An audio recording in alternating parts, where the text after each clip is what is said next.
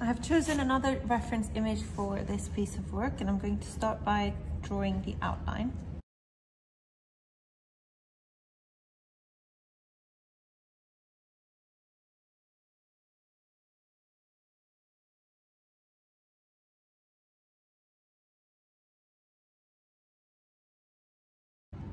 I have just finished drawing the outline, and I'm going to now use my fine liner, and I'm going to go over the lines that I have drawn.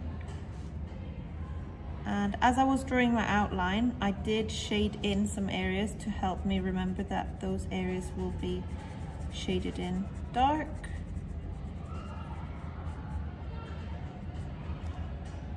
So that makes it easier when I start to add my details.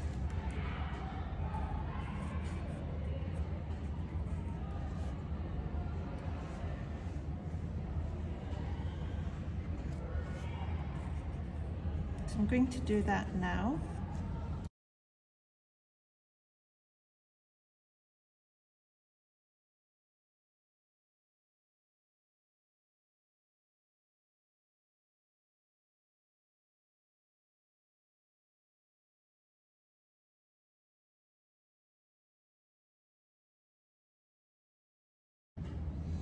Okay guys, I've just gone over my lines and I have started to add some cross hatching, but not too much detail yet. The reason is I'm now going to wet my brush and wipe one side of it on the tissue, and I'm going to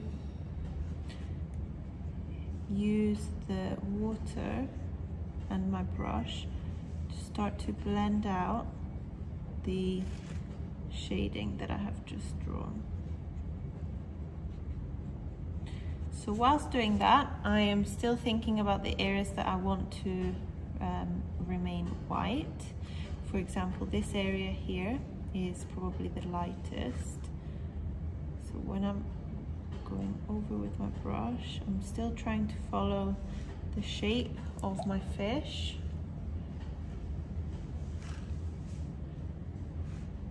And you can use your brush to create marks as well.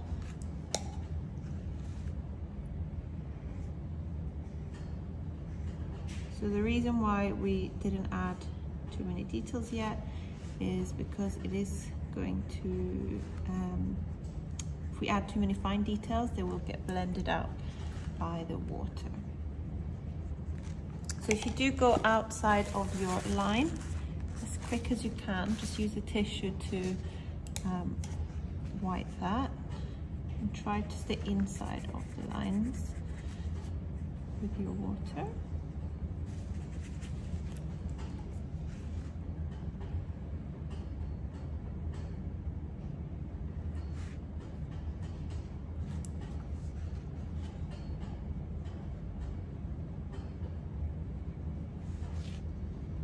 There we go.